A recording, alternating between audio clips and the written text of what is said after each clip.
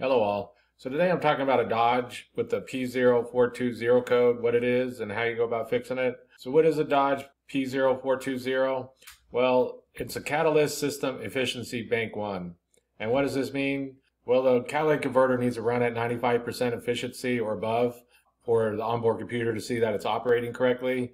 And if it falls below this, then it'll throw out an error code and say that it's not operating to at least that 95% efficiency. And bank 1 is always assigned to the engine with the number 1 cylinder. So if you had a 4-cylinder, it wouldn't matter, but if you had a V6 or V8, then you would find the number 1 cylinder, and on that side of the engine would be the problem. So bank 1 is always assigned with the number 1 cylinder. And so I'm going to go over some of the common causes and fixes of what you can do if you get this error code, because it won't pass emissions. And so the first thing to be aware of is that the catalytic converter, since it's showing a problem with it, that it may be bad, but there's some different things you can do before you go replace it. And the catalytic converter will be located underneath the vehicle. It's on the exhaust, and it could have gone bad, and it may need to be replaced. But before you do, there's a few things that you can try that may solve the issue. And another thing to be aware of is that a bad oxygen sensor, there's 2 of them, an upstream and a downstream.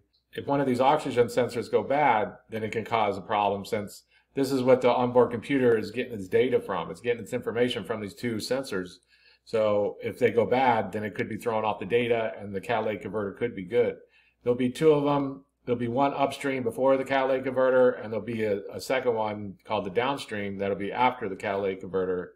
And these 2 is what the onboard computer used to read its information or its data. And one thing to be aware of when you get this error code is that there could be a problem going on in the engine that's throwing out and clogging up the catalytic converter.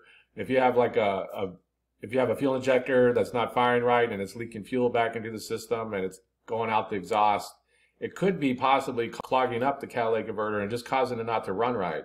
So what a lot of people do is they'll go buy some cleaner like this CataClean. I haven't actually used it, but I have heard good things about these different cleaners and that they work. This isn't the only one. There's different types.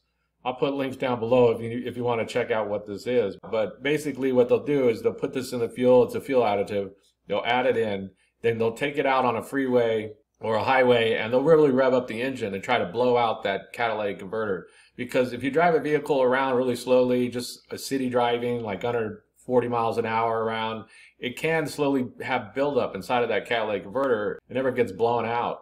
So a lot of people, they'll put this different types of cleaner in there like this CataClean. They'll take it out on the freeway and they'll drive it like 15, 20 miles and really just rev it up and try to blow out anything that's inside of the catalytic converter. They'll clear the 420 code, and then hopefully it doesn't come back. Now, if this does work, keep in mind that it could come back, and that you might be getting close to time to changing out that catalytic converter. So it's not a forever fix, but it does help some people go past emission tests and things like this. So it may be something to try.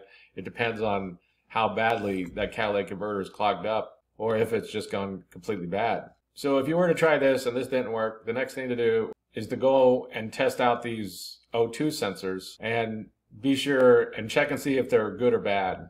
There's different ways you could test them if you wanted to. Also, be sure to check out this wiring harness. Quite commonly, something can come underneath a vehicle and it can hit this wiring, because any bad wiring can cause the same symptoms as a bad sensor. So if you have an open, a short, or this connection isn't good going back, then it'll give the same symptoms as a bad sensor. Go check these sensors. They're low-cost items. They're not very expensive. They can be kind of a pain to change out sometimes, but they're not expensive parts. But you could test these sensors and be sure if they're good or bad. And remember, you have 2 of them. You have one upstream and one downstream. And so if you check all that and you do everything and you still can't get rid of this code, then more than likely you're going to have to replace and change out the catalytic converters. And these can be kind of a pain to change out sometimes. It just depends how rusted up the bolts are.